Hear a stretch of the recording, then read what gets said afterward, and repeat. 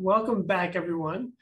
We're getting ready for our last set of talks today, which is going to be a FreeBSD Foundation technical roadmap update from Ed, along with a couple other talks that Ed will introduce. So I'm going to turn it over to Ed now.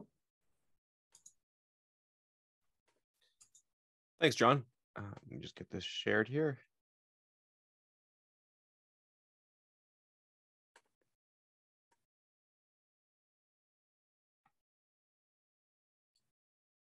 So I'm going to talk a little bit about the FreeBSD Foundation's technical roadmap, and then we'll have updates from Matt Ahrens and from Mark Johnston on two Foundation-sponsored projects.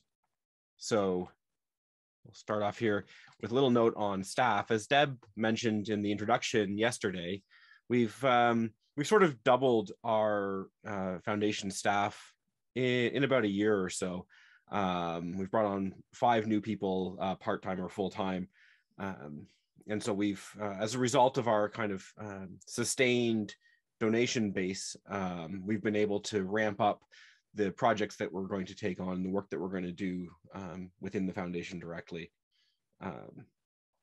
So we also are investigating or evaluating some potential open roles on container development and continuous integration and build work. And we also, on a regular basis, hire 2 or 3 co-op students from the University of Waterloo.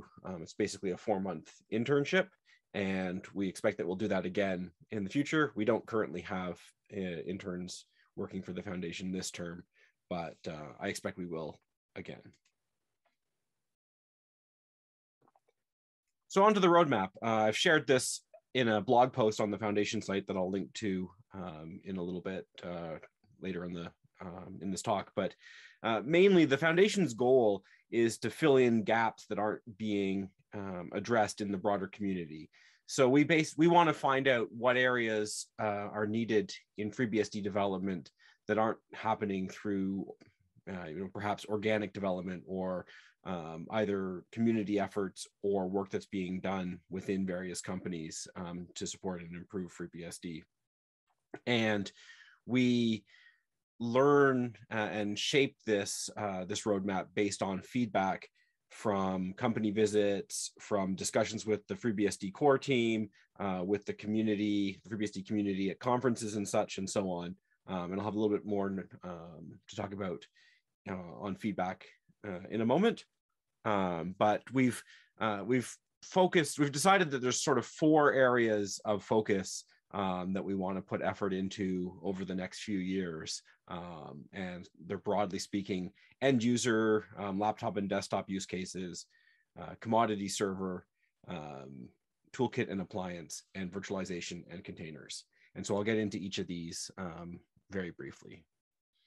So the first item up is end user roadmap. And one of the pieces of feedback we've been hearing from many people in many venues is that Wi-Fi support on FreeBSD is lacking and is very important.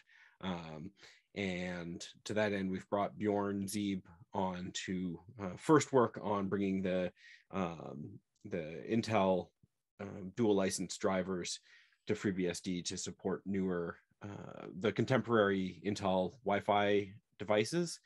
And that work is about ready to be merged into FreeBSD main, and then we'll get merged into existing stable branches afterwards. And once that's complete, Bjorn will continue working on support for new Wi-Fi standards and such. And this is something that on an ongoing basis, supporting Wi-Fi is something that the Foundation is definitely sees as important and is committed to taking on. We also, one of the interns that we had over the last summer term worked on a proof of concept for a new FreeBSD installer, looking at ways that could be modernized or rethought. This work is not necessarily something that's going to make it into FreeBSD, but it was an experimental process to determine what we might be able to do, and I think this will continue. We'll see, working with the FreeBSD community to see if this is something that will form a good basis for modernizing and updating the installer, or pursuing different avenues. The one other item I'll want to call out on here is ports and packages, and specifically package base. The package base project it's not a foundation project. It's entirely being driven within the FreeBSD community. But it is something that we recognize as being important for FreeBSD's future, and are very interested in supporting it and contributing what's necessary to sort of bring it along across the finish line. Next item, the commodity server support. This is something that FreeBSD has been clearly well known for quite a long time as a stable server operating system. And so the tier 1 CPU support, it's a fairly easy, simple bullet point, but you can see that it runs across the entire roadmap. And this basically covers bug fixes and performance improvements and stability updates and all sorts of things that are that we support to just keep FreeBSD on historically x86 and also in the future ARM64 as a stable and performant operating system. A lot of this is the work that Caustic does on an ongoing basis, just improving the VM system and fixing ongoing bugs and supporting contributors to FreeBSD by reviewing code and things of that nature, and other foundation staff as well. Second item I'll point out on here is ARM64 as tier 1. So this is shown here as sort of 2 years worth of work. And this doesn't mean that at the end of that period, we're not going to focus on ARM64 anymore, but effectively, this is the work that's sort of ongoing as part of ARM64 as a new tier 1 architecture. And after that time, supporting ARM64 will just be part of the ongoing aspect of tier 1 CPU support. And so this includes support for new ISA level features, security mitigations, and such topics like that that are specific to ARM64.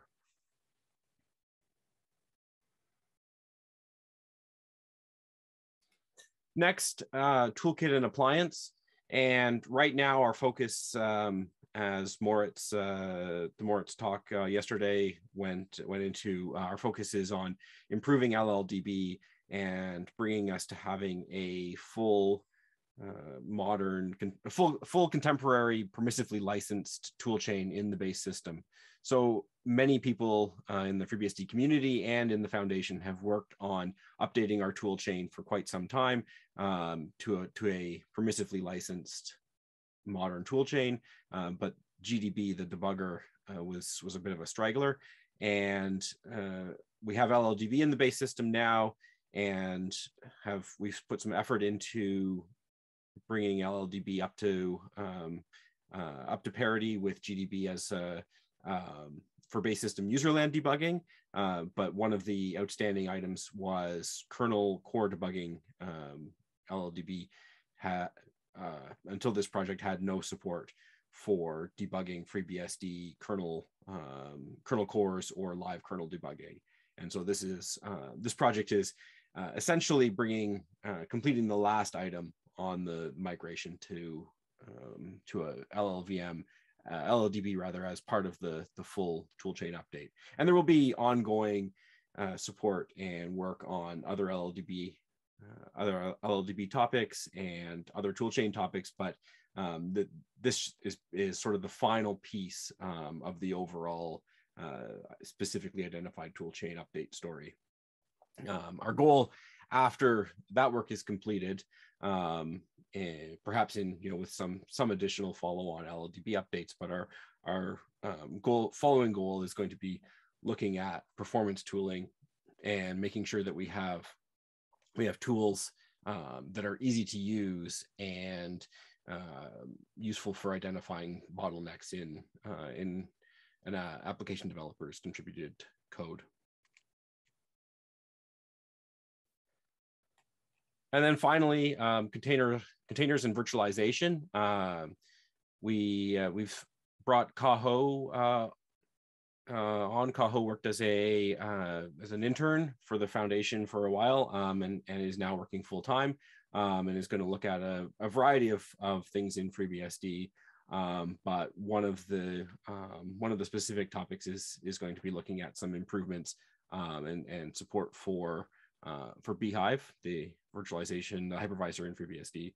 And then we're also evaluating and researching support for containerization through things like Samuel Karp's RunJ project and networking support for virtualization. So this is more of a research and investigation project at the moment. And through the course of the rest of this year, early next year, we expect to figure out what it is that we're going to work on supporting, and then contribute development efforts for the next couple of years, bringing those to fruition. So I mentioned before that we're very interested in feedback on the roadmap and on our priorities. So I have a link here, freebsdfoundation.org/blog/technology-roadmap to the blog post that talks about the roadmap that I just described. And an email address here, techteam@freebsdfoundation.org. So I'm very interested in hearing, if there's items on here that you think are or should be higher or lower priority, or if there are additional items that should be included in our roadmap but are not currently, please let us know. And this email alias goes to the entire FreeBSD Foundation tech staff. Finally, another item that Deb alluded to in the introduction is that we have a call for proposals coming out shortly. So we're always interested in receiving proposals for project grants to fund, but we're going to issue a specific call for proposals in the near future. And this isn't limited to base system, kernel changes or userland. I've listed a number of different possibilities here, but certainly, we're interested in proposals for third-party software as well, proposals for work in the ports collection, or even documentation or services related to FreeBSD supporting the community, any of those sorts of things. So what I would suggest is for software development proposals, definitely review the roadmap and see if there's anything that fits into the themes of the roadmap. We're particularly interested in software proposals that fit into those areas, and are also very interested in non-development proposals. And with that said, I will maybe open it up to questions for just a moment or two before moving on to the two updates on specific foundation projects that Matt and Mark will go into.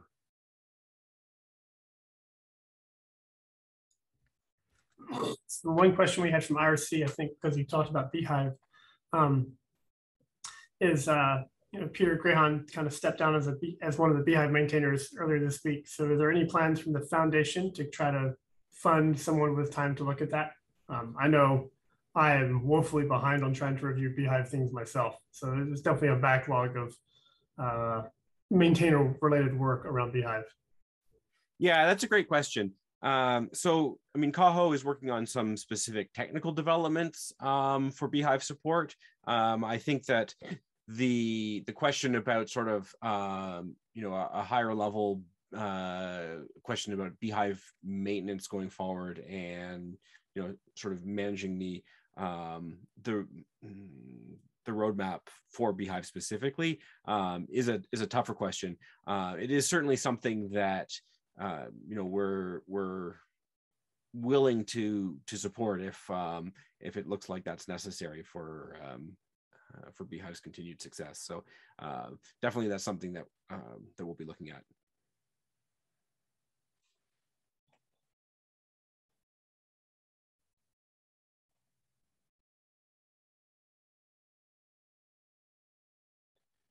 I had another question over on Discord. Vince had asked, what is the status of Beehive on ARM? If you want to speak to that. So that's another good question. Yes. Andy Turner is one of the new new people working for, well, one of the people newly working for the foundation of late. And so far, he's worked on a few ARM64 ISA level features. So support for things like pointer authentication and branch target identifiers, branch target identification. A couple of security mitigation features, but coming up quite soon on his to-do list is to work on integrating the ARM64 Beehive patches that exist out of tree now and bringing them into FreeBSD.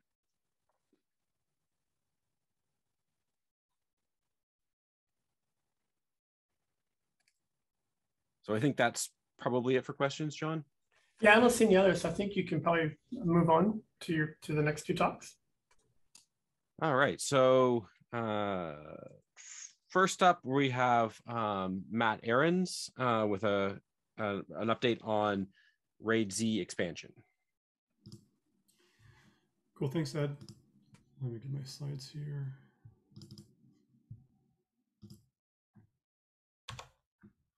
Okay. So hi everyone, I'm Matt Ahrens. I'm going to be talking about my work on the RAID Z expansion project, which is sponsored by the FreeBSD Foundation. Ed, I should ask, how long do you have for my section?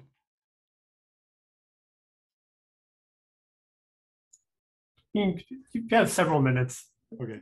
This is kind of the last session of the day too, so I wouldn't stress about it. I'll try to zip through what it is and get to the status. So this is the problem that the project is trying to solve. You have a ZFS storage pool that's full, and maybe it's a RAID Z storage pool. And the way that you would like to solve this problem is not by buying a whole bunch of new disks and hardware, but by adding one or maybe two disks to your RAID Z group, which you cannot do today, but this project enables. So the way that you'll be able to do it is zpool attach. You add just this one new disk to the RAID Z group. It takes a little while because it has to move all of the data in the storage pool. So zpool status shows you the progress. While it's in progress, the space available is still just what it was originally. But when you wait for the expansion to complete, then you get this updated status message.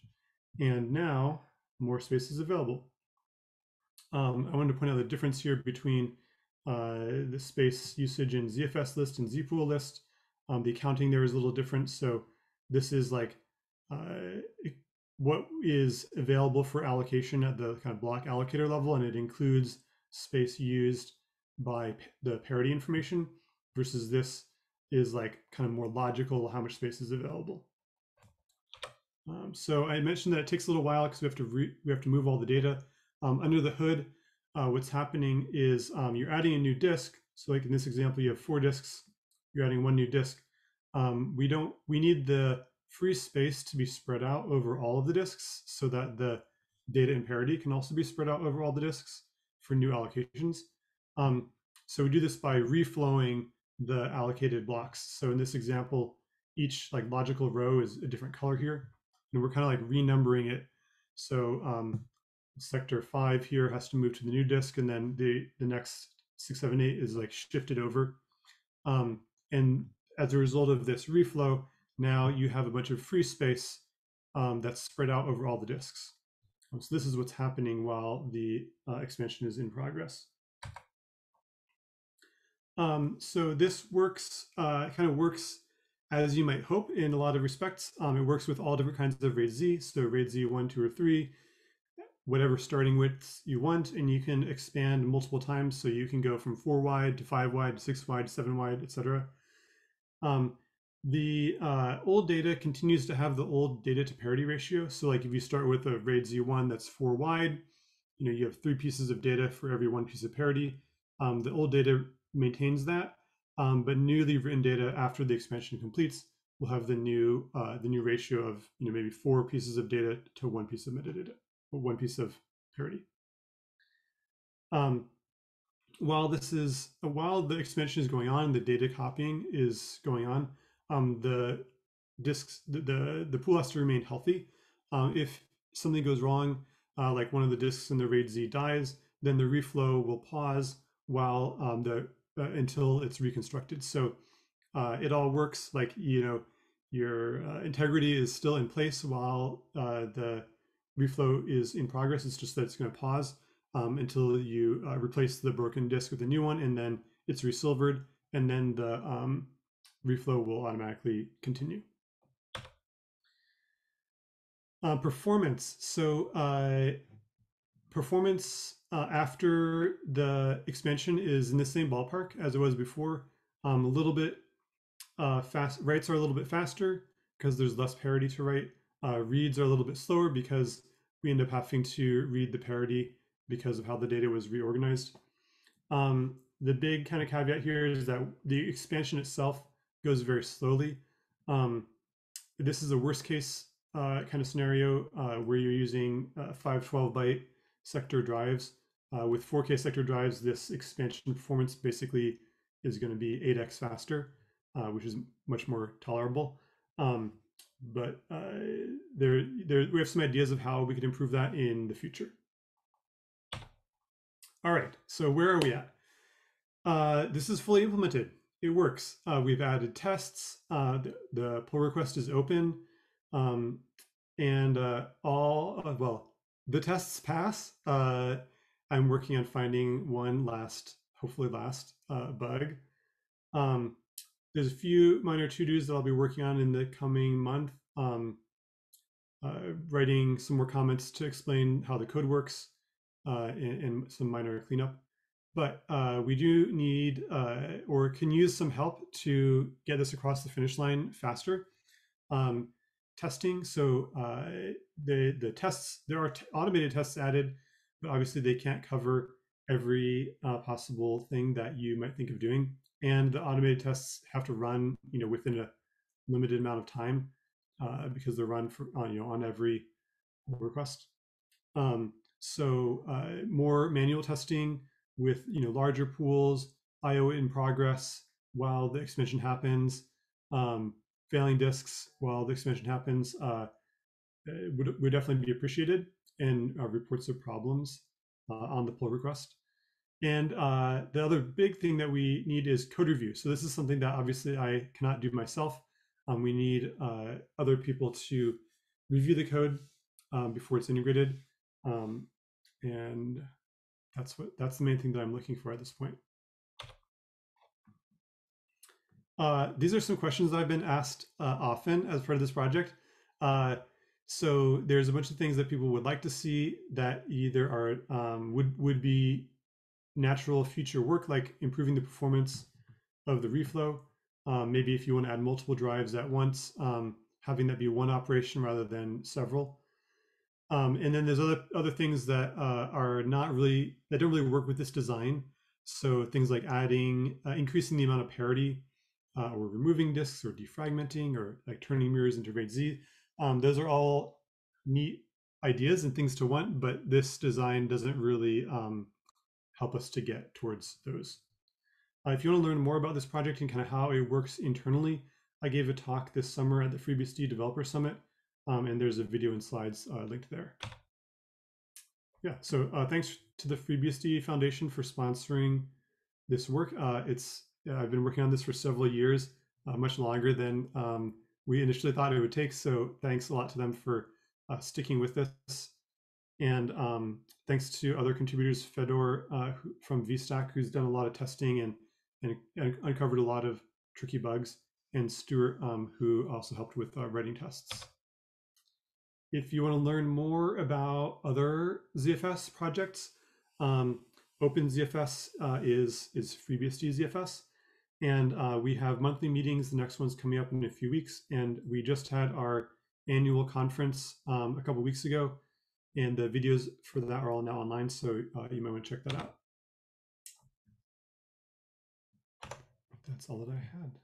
Happy to take questions if we have time. Thanks, Matt. Let's see if there's any questions in any of the various spots.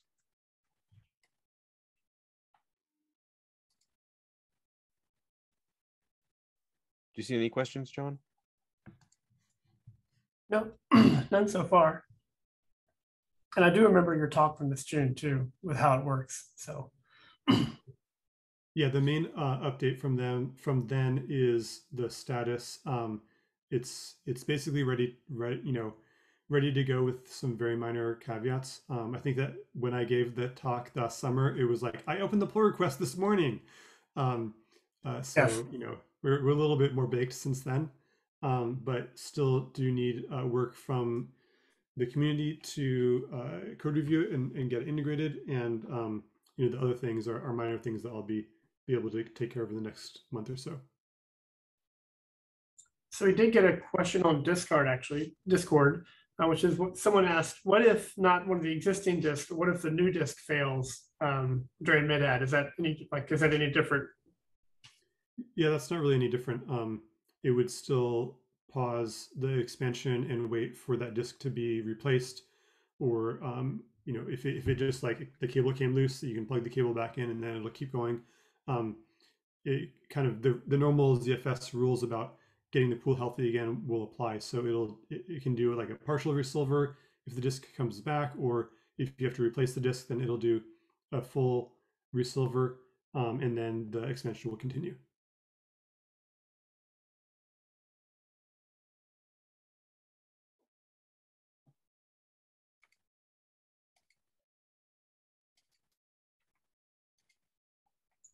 Okay, I think that's all the questions that I could see. All right, thanks. The update, Matt, and good luck on finding reviewers. I know how hard it is to get reviews on large, complicated changes. Yeah, it is a big, complicated change. I mean, I have tried to leave the code better than I found it.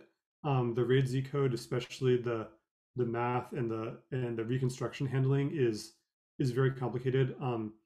I already landed a bunch of like code reorganization stuff, so the diff is not like as huge as it could be, but there's still a lot of tricky stuff in there. All right, thank you. And then next up, we have Mark Johnston. There we go, with a update on work on syzkaller.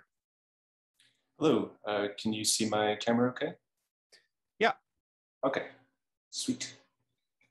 So hello, my name is Mark Johnston. I work for the FreeBSD Foundation. I do quite a few different things, but for the past couple of years, and especially in the past few months, I've spent a lot of time working with syzkaller. So I wanted to give a brief status update and just kind of overview of what syzkaller is. I've talked about it several times in the past. I think this is probably my third or fourth talk, so apologies if you've heard a bit too much about it already, but I think it's a very important project to FreeBSD and to operating systems in general. I think we get quite a lot of benefit directly out of it. So I can't pass up an opportunity to talk about it a little bit more and just quickly present an overview. Obviously, I don't have a lot of time, so I just want to go through it kind of quickly. There's quite a lot of information in the syzkaller repo, the first link in this first slide here, which contains references to documentation. But just getting into it, it's to quote the author, an unsupervised coverage-guided kernel fuzzer. And what that looks like in our case is basically you boot up your target operating system in a virtual machine, and then an agent running in that virtual machine is responsible for generating random programs and running them, and getting some feedback from the kernel about which pieces of code were executed within that kernel, and using that information to refine the search. So syzkaller contains a whole bunch of components to enable this. It starts VMs, it generates programs, it has detailed knowledge of the system call interface. But that's the basic kind of loop. It generates random programs, runs them. If the system crashed, then okay, great, it found a bug. If it didn't, use information from use signal from the kernel to figure out if it makes sense to try and mutate the program slightly. Maybe it makes sense to try running multiple copies of the program in parallel. All sorts of transformations which can uncover bugs. So it's very, very, very good at uncovering corner cases, bugs, and error handling, concurrency bugs, things that a lot of basic testing tend to miss. And moreover, it does that fairly quickly. One of the other really important things that it does is when it does find a crash, it generates a standalone C program to reproduce that crash. So developers who want to work on the bug have a nice handy reproducer available. This is not 100% reliable, but it does tend to work quite well. And I'll give an example of a reproducer in a subsequent slide. So syzkaller was developed by Dmitry Vyukov at Google, and Google kindly hosts a public syzkaller instance on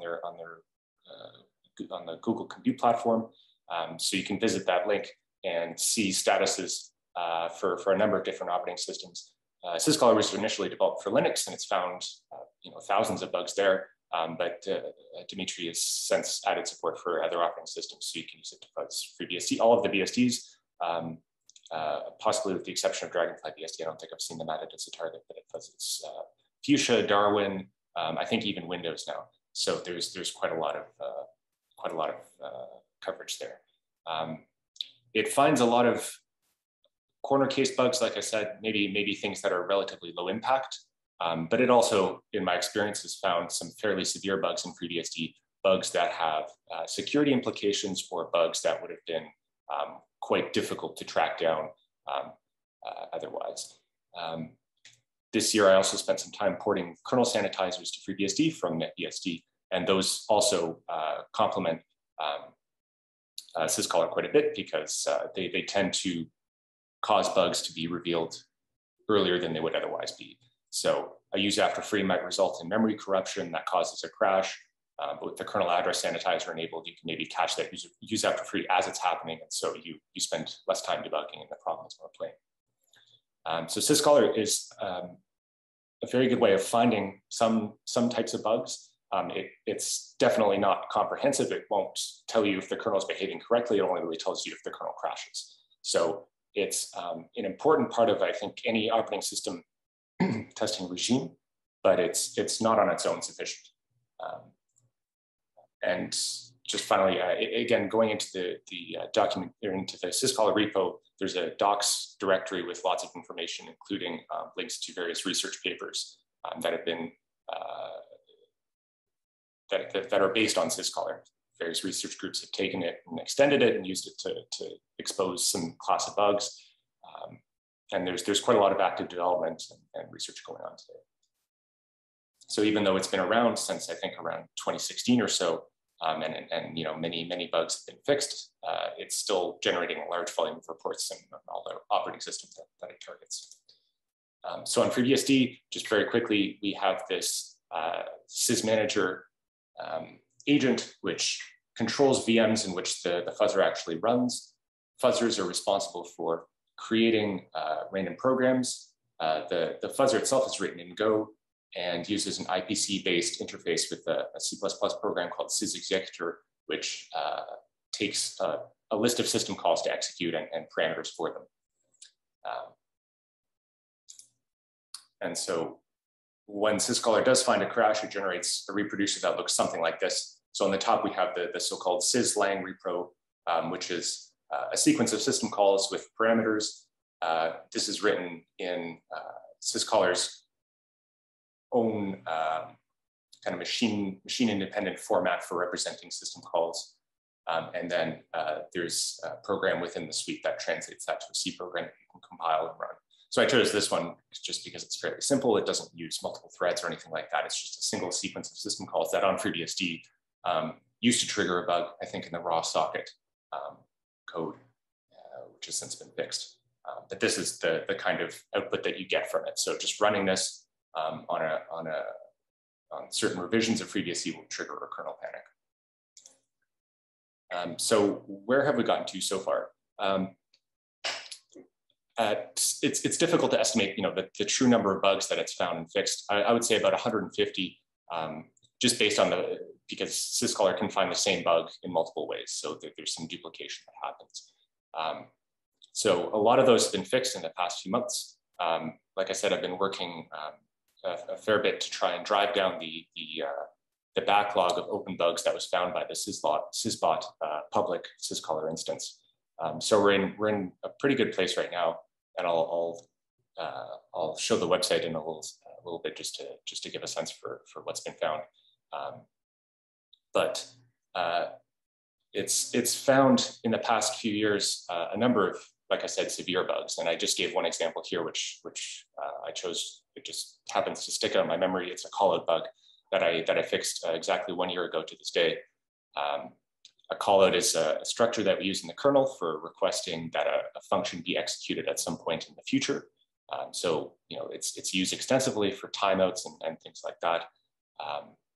It's a fairly complicated subsystem, and there was a bug lurking in there in a special case where we migrate a callout from one CPU to another. So syzkaller happened to find that bug and generated a reproducer for it. The bug itself, I think, would result in use after free and some subsequent memory corruption. In short, it's the sort of thing that would have been extremely painful to track down if it occurred in production. I did find a couple of reports of what I believe was the same bug in our Bugzilla, but without a reproducer, this sort of thing is again, extremely painful to track down. It would have taken a lot of time. It took me, I think, a full day, and that was with a single program to trigger the panic on demand. So that's an example of the sort of impact that syzkaller has.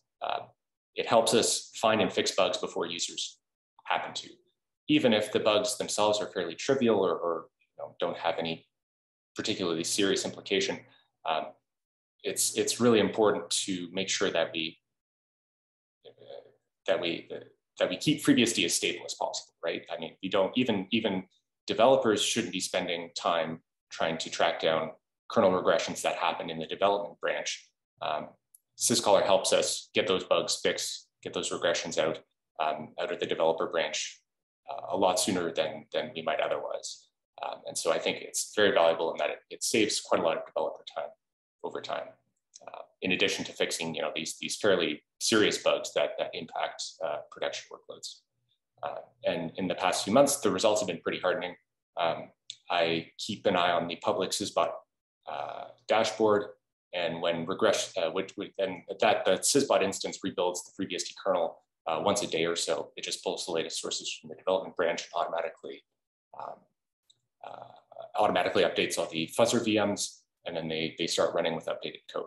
So when new bugs get introduced, they get found pretty quickly, and I tend to either just forward the report to maintainers, or I'll just fix it myself. And as a result, we've been getting bug fixes in very quickly. So rather than having a user or a developer hit a panic and then go through the trouble of debugging or trying to figure out what's going on, we're getting those bugs fixed proactively. So the syzbot backlog currently has about 70 open bugs. A lot of them are in the SCP code, and I've been working with Michael Tuxen to try and get those down.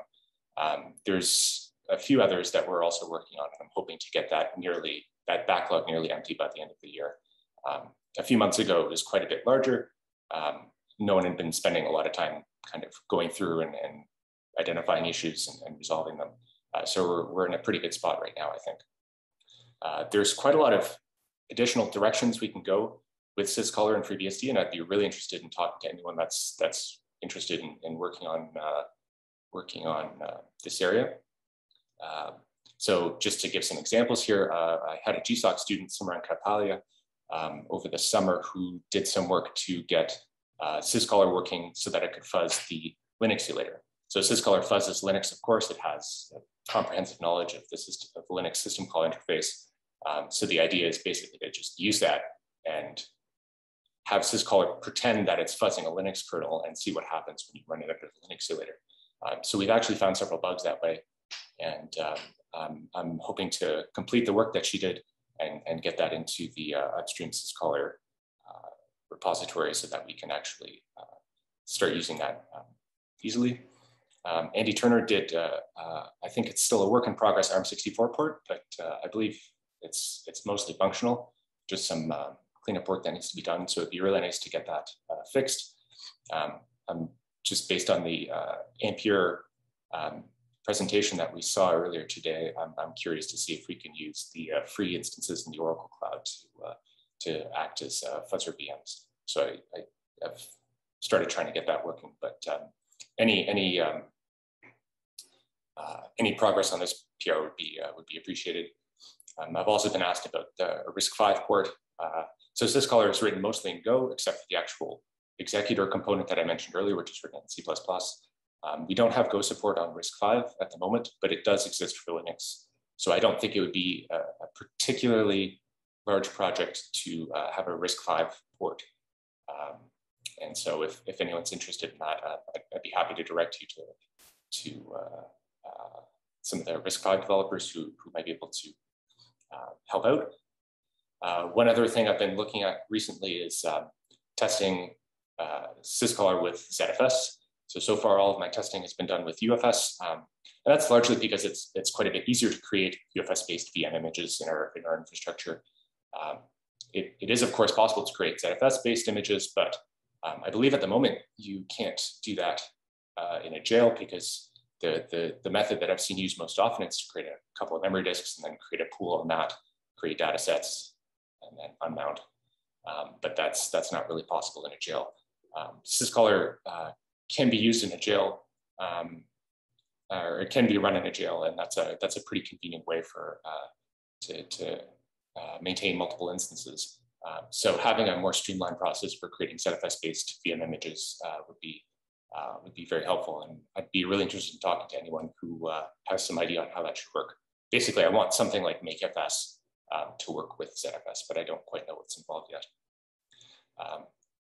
And also relevant to the pre-commit CI conversations that we've been having is a setup to enable running syzkaller with work in progress patches. So rather than having this model where syzbot pulls the development branch every day, builds a kernel and runs a bunch of tests, we would ideally be able to run patch sets under syzkaller for, say, a day or two before committing, just to flesh out any regressions. And that's all I had from the slides.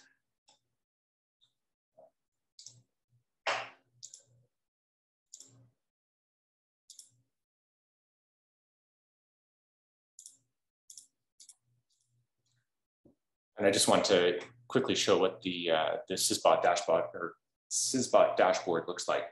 So there's a number of different operating systems targeted or that are continuously being fuzzed by syzkaller. This is the FreeBSD dashboard. We still have a fairly large number of bugs open, like I said. I'm hoping to get that down. Many of them do have reproducers. Quite a few of these have actually already been fixed. You can see, for instance, that the last occurrence of some of these bugs was quite a long time ago, which strongly suggests that they were resolved one way or another. And you can also, if you're curious, take a look at all the bugs that have been fixed over the past couple of years in this panel here. And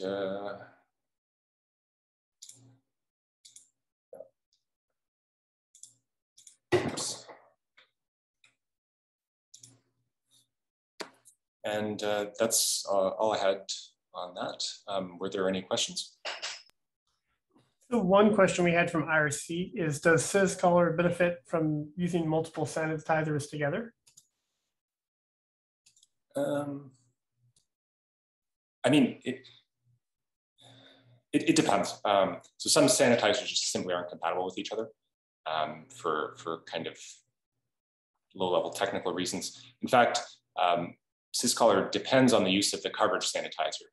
So the way it gets coverage information from the kernel is that it uses an interface called kcov, and that paired with the LVM's coverage sanitizer allows it to gather coverage information. So you can use that together with, for instance, the address sanitizer, the memory sanitizer, and we do that today. So for instance, syzbot runs with KA-SAN enabled unconditionally, and I'm going to be adding KM-SAN support in the near future as well. So in some sense, yes, but sometimes it doesn't make sense to combine sanitizers. Like you can't combine address and memory sanitizers together. The implementation just doesn't support it.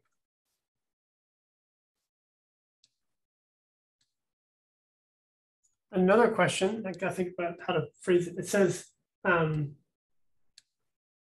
think I understand. Can the Linuxulator syzkaller functions potentially find bugs in Linux? I guess, if we find a bug in a Linux API, is it potentially a bug in Linux as well? Like, I don't know, but I guess put another way, you would maybe try to have syzbot, if it finds that a given Linux test binary blows up on FreeBSD, does it try to run the same binary on Linux? Might be an experiment they could try to do. So yeah, that would certainly be interesting. One experiment that they've been doing is, so there are multiple Linux implementations, right? We have the Linux kernel itself, and we have gvisor, which is a user space implementation of the Linux kernel binary interface. So you can basically run everything in user mode. So one thing that they've been working on, I don't know the status of it specifically, is generate a single test program, run it against both Linux and gvisor, and see if the results differ in some interesting ways. So for instance, different error values might indicate that there's a compatibility bug in gvisor, that sort of thing. I don't think a bug in our Linuxulator found by syzkaller would really tell you anything about Linux itself. And if you were to do a comparison, then any difference in behavior would effectively be a bug in FreeBSD. So I think, yes, circling back to the original question, I think there is some additional benefit that we could get out of fuzzing the Linuxulator besides just discovering discovering bugs that would lead to a kernel panic. You could in principle use it to find incompatible implementations as well. But I don't know the status of that work with respect to Linux and gvisor, so I don't know if it's very easy to consume yet. Okay. We have one more question, I think, related to your question about using makefs for ZFS. They asked, and this is from IRC, would it make sense to try to use the ZFS jail subcommand to make ZFS available in the jail via makefs?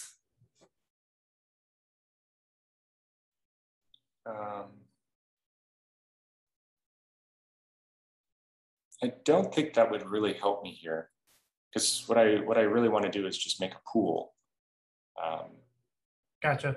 And as I understand, well, I think that's the kind of, like, if I wanted to make a simple VM image that would boot under bhyve, I don't see an approach that doesn't involve creating a Z pool, creating a few data sets on it, and then booting from that. And the problem is that creation of Z pools is administratively prohibited in a jail. Like the kernel simply doesn't permit it. I'm not sure. I'm not completely sure why that should be disallowed. Like, would it make sense to perhaps enable the use case of creating memory disks in a jail and then creating a Z pool on those disks? I'm not sure. You could imagine, at least if that's the route you wanted to take, we have a whole way to add new knobs for jails, right? You can allow things. So you could at least add a knob to ZFS to, on a given jail, you could turn on the ability to create Z pools in that jail. And then you could do the MD thing inside that jail at least. And you could have, build jails where you turn this on. It's still somewhat convoluted to use MD to do all this, but that may be trying to shove all of ZFS into makefs. I mean, I guess there is libzfs, but I don't know how much of, I don't know enough of the internals to know if that would allow you to write to do it in makefs style or not. Well, I know that a lot of the OpenZFS code base can be compiled in user space, and that's done for testing purposes, but I don't know if anyone's tried to enable any real functionality that way. So I guess that's what I'm most curious about. That may be a good question for an OpenZFS monthly call, actually. Perhaps rather than here. I mean, that is something I think that would be an example of a great project proposal to come in as well in the call for proposals. I think userland ZFS image creation is via MakeFS is something that would be very useful for many use cases. Another thing that I've prototyped doing was booting a kernel with an MD root, and then just passing the devices that I want to create an image from, and then basically create the image in the VM itself, shut down the VM, and then use that. But that's again a bit complicated to set up for the build pipeline.